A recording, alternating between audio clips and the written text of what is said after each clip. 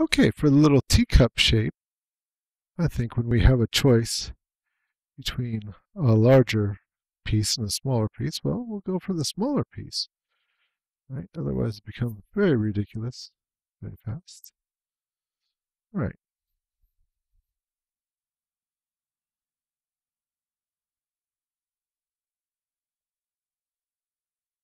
All right, so I've got this right here, nice and in the center.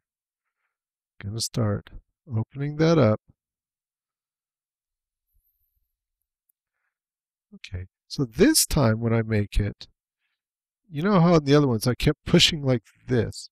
This time I'm going to be flaring more out, like rounding it this way, if that makes sense. So instead of like this, it's more like this. All right.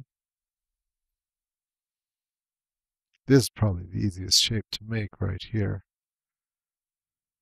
It almost makes itself.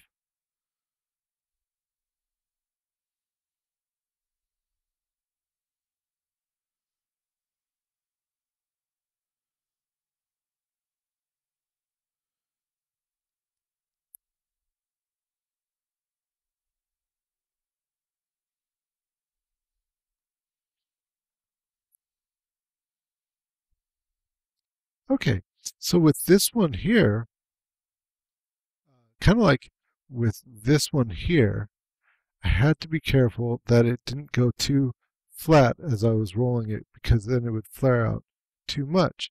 It's sort of the opposite with this one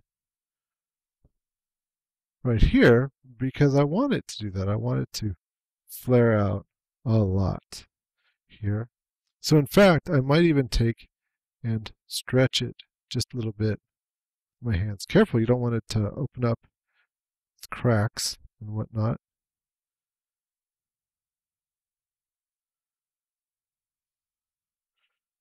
Okay, are we getting it? Well, I'd say that we're getting darn close. Darn close. Okay, good enough for now. Okay, now for this shape, it's going to be a little bit of a challenge. We have to have it straight and making pretty much of a nice straight cylinder. This is sort of mimicking the regular old coffee cup you might see in a store. Let's see if we can't do that one.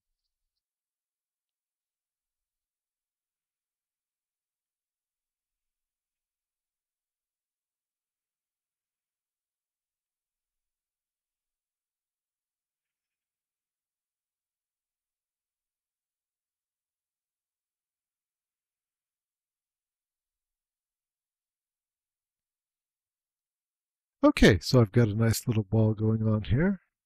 Let's see. I'm pushing this in here. You know what I might do before I even get started is to make this a little bit taller right from the get-go. A little taller and a little bit thinner, you see, so it's not an actual circle. Okay, that will help me to also get a little bit of height in this guy. Okay, and I've got my thumb in there about as far as it can go. And stretching that up now with that sort of movement.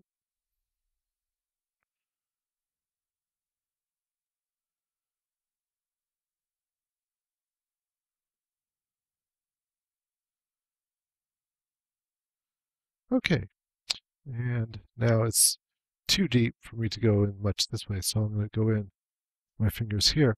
And so if you could see inside the clay, you know, it's shaped something like that in there. So when I'm talking about moving into the corners, it's this area right here that I'm talking about because it's usually a little bit thicker like that. So when I'm pushing, I'm going to be pushing up against it like that.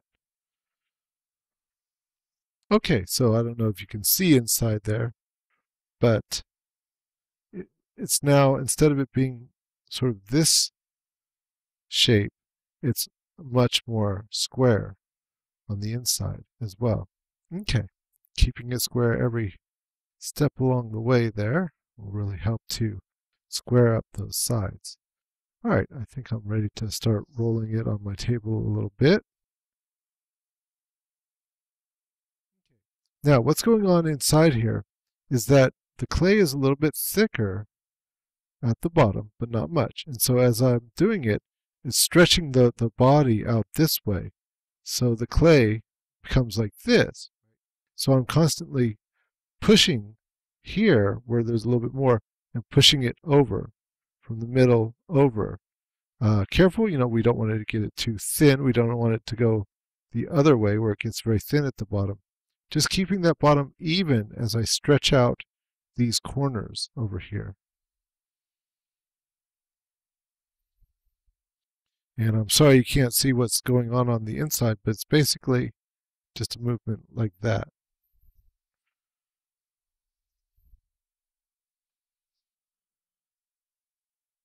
Now be careful, you see how it's starting to flare out like that first cup, but that's not the shape that we said that we wanted. We want to keep it square.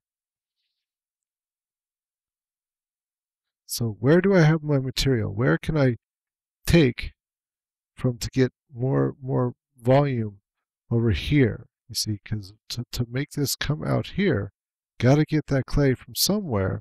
I don't want to just make the wall skinnier because then it's going to be inconsistent. It will be weak. So I got to find that clay.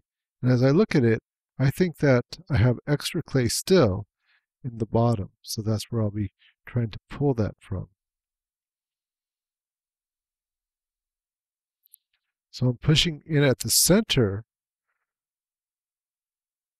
of the bottom. And you can see that that's pushing this out, making it round. But I won't keep it like that. You'll see I'm just moving the clay from here over by doing that, by creating that. Let's see if we can get it out of the shadow there. That central sort of hole. Right there. Right there. You can kind of see it.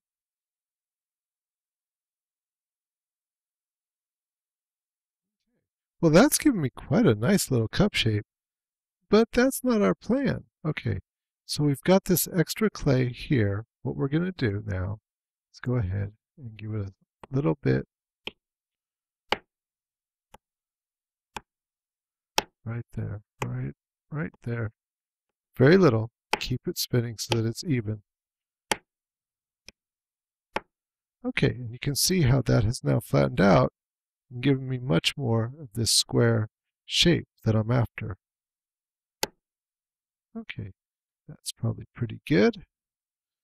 And so I'll just check the sides. Instead of rolling it on its side on the table, which might flare this out again, I'll just do it in my hands.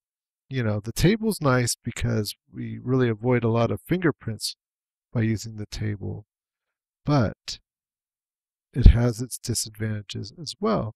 And we're building a relationship with the clay so that we have many different ways of doing it. Here I'm just using my palm and just pushing up this way with my palm, just ever so slightly. Just finding that square shape. A few little ripples in here, a few little inconsistencies, that I'm not going to worry about too much. This is something here, though, on this rim, where I might add some clay, or at least push into it. You see, I think what I'll do, I'll get a little divot out like that, and everything else is pretty even, is just take just a little bit of water. Not much. Not much. Remember, a lot of water makes things weak. But this is starting to dry out a little bit. You can see where it's just starting to think about cracking a little bit. So just a tiny bit of water. A little bit of extra clay. Maybe rough it up. Just a little bit of scoring. All right, and every time we attach, we score, even here. Score, score, score this little piece of clay that I'm going to put into it. A little tiny bit of water right there. And then I'm just going to smooth that in. If this ends up being a little bit extra there, that's all right. Now careful, don't squeeze or that sort of thin spot, you'll just make it thin all over again. So I'm just kind of working that in making it smooth, but no pressure. It's no pressure. I'm pushing it more down than out. In fact, at this point, see, your hands are a great tool, but sometimes you got to delegate. So I've got a wooden tool right here.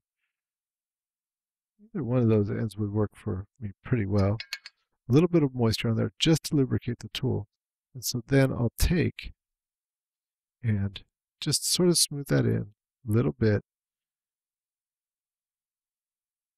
You see, because the wooden tool, because of it's hard, right? Whereas my fingers got an innate softness to the pads on my fingertips. This can move just smaller, more precise amounts of clay over in a way that would be difficult for my fingers to do.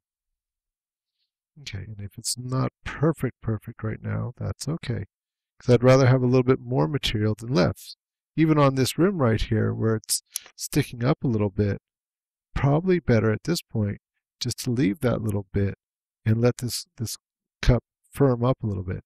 In fact, so that's true of all the cups that I've made so far. I've made these all in one sitting, and it's been about, I don't know, a half an hour worth of work on these. And even in that half an hour, the one that I started with is a little bit firmer. It's dried out just a little bit easier to work now than when it was absolutely wet. So I could start refining it a little bit now, or the ceramics periods tend to be a little bit longer. Especially this year, I've got both terms that are block classes. So we've got an hour and 40 minutes. Oftentimes you'll just have an hour class.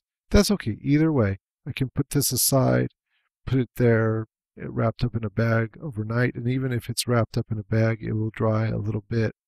And in the meantime, I'm not just going to sit around doing nothing. No, in the meantime, I can start working on my decoration. So that's what I'll show you in the next tutorial. We'll start working out a few things.